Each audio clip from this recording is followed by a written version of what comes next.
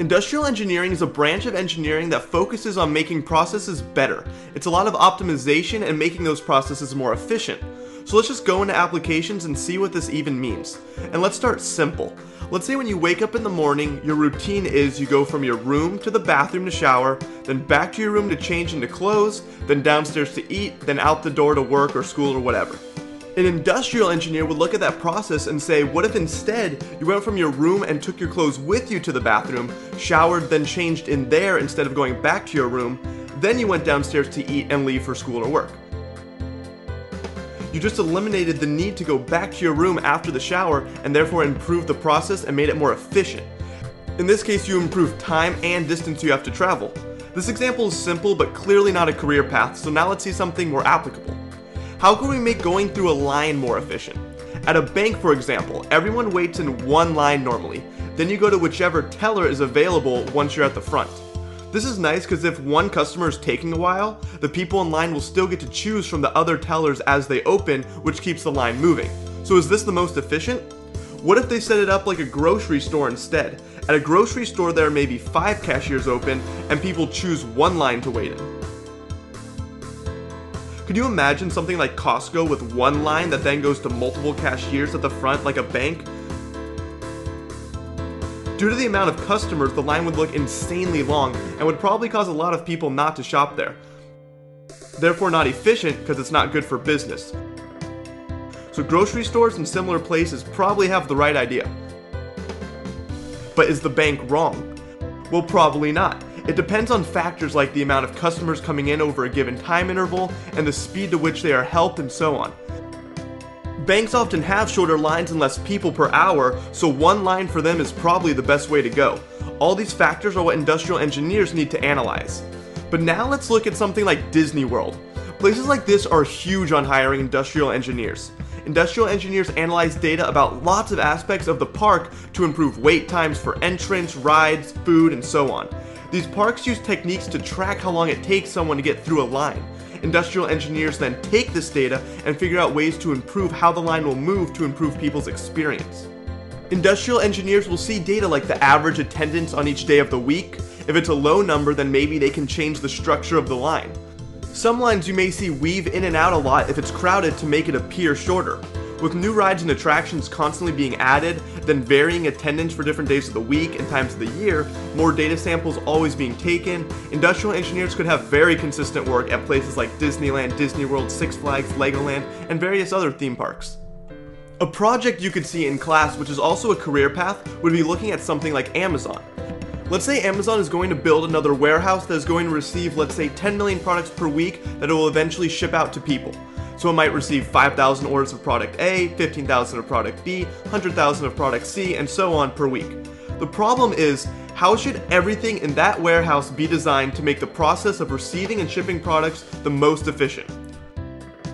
How are the trucks going to drop off the products? Should they use forklifts to take the products out of the trucks in pallets, or use more people to unload directly from the truck? What's the time it would take for each? Where should all the products in the warehouse be placed? Well, let's say if product A and product C are getting the most orders and ship out at the same time, put them closer to the door so people can load the truck quicker. Maybe put the least ordered product furthest from the door. But what if it's also the heaviest and takes the longest to move? Will that be worth it time-wise based on the orders it receives? These processes can clearly get complicated. Then a huge career path for industrial engineers would be to help improve and manage the manufacturing process of really anything. Manufacturing applies to nearly every product. Airplane parts, rocket parts, car parts, household appliances, windows, doors, game consoles, candy bars, soda and bottled water, and so on. Now, manufacturing plants are normally a lot of people, each with their own station, and often conveyor belts that move the product through the plant to the people so they can do what they need to until the product is complete. Now, you will not be one of those people with their own station as an industrial engineer. Those are the operators. You will look at the entire process as a whole, manage it, and figure out ways of how to make it better. So let's go really simple. Let's say a plant has 2 workers to manufacture paper clips, and let's say there's only 2 steps. The first worker at station A makes the straight piece of steel wire, which takes 2 minutes. Then it's handed off to the second worker at station B, who uses a machine and bends it into the paperclip shape, which takes 4 minutes. An An industrial engineer comes in to review the process and sees that the second worker will have a pileup of steel wires to shape because he's finishing his process twice as slow as the first worker. So the engineer says we should add a worker to station B, so that way it takes 2 minutes to make the steel wire and 2 minutes on average to shape one. Everything flows smoothly and in the same time interval, which means faster shipments and more money. But what if we had 10 workers at station A and 20 at station B? Now we can make 10 times more paper clips to ship off, and that's even better, right? But we also have to pay 10 times more people. Is it worth it based on how much money the extra paper clips make versus the worker's salary? Are those extra paper clips even being sold that quickly, or have we exceeded the workers we need for maximum profit? What if there was like 6 stations like in the real world, and each person took a different amount of time to finish their respected job? How would we ensure minimum pileup of work or time waiting around? Are you seeing why industrial engineers are so important? Optimizing time and even profit is what industrial engineers need to do. A senior project a group of students did was to look at a manufacturing company that made buses. The company was able to make 300 buses per year, but they wanted to make 325 without adding more people or buying more machines. The industrial engineering team looked at the process, saw that the bus had to go all the way around the factory in a spiral-like square to all these different stations, like for putting on the engine, the tires, the windows, etc. Then also people at certain stations needed to communicate very often with people at another station that was far away. The industrial engineers thought of how to move the stations around so the bus had to move a much shorter distance, then also so workers that needed to communicate with each other would be closer together. This may not seem too complicated, but I had to simplify it for the sake of this video's length. But this kind of analysis could apply to any manufacturing process from paper clips to buses to fighter jets. Industrial engineers could optimize the distance nurses have to travel to deliver a blood sample to a lab in a hospital, or timing of airplane arrivals and departures at an airport so there isn't a long wait time for the plane and its passengers. Really just any process. Industrial engineering is often not high-level math, physics, chem, or anything like that. I don't want to say it never is, but it often is not. It's often looking at statistical data and coming up with solutions through testing or simulation.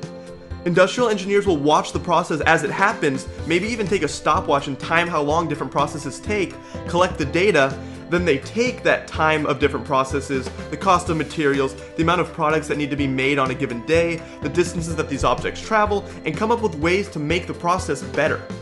Note that some of these jobs are things you don't think about.